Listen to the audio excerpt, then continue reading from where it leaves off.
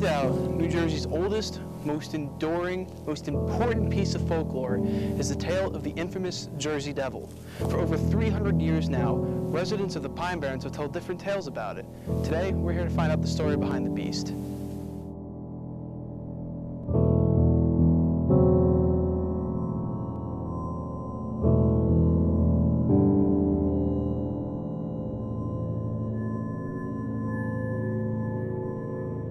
In 1735, a Pine resident known as Mother Lee found herself to be pregnant for the 13th time.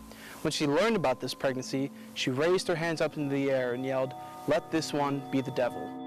Now, when the baby was first born, there appeared to be nothing wrong with it.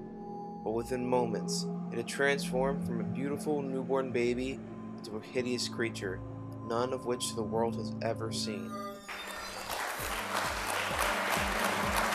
This is the second LDTV award win for Dave Lairbaum.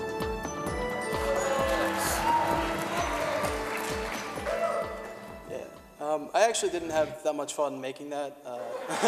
Honestly, I really didn't. I was out there, I just put a camera on a tripod, I was getting eaten alive by insects, and stayed up till like 2 o'clock in the morning recording voiceovers, but overall, I like what came out with it, and thank you for this award.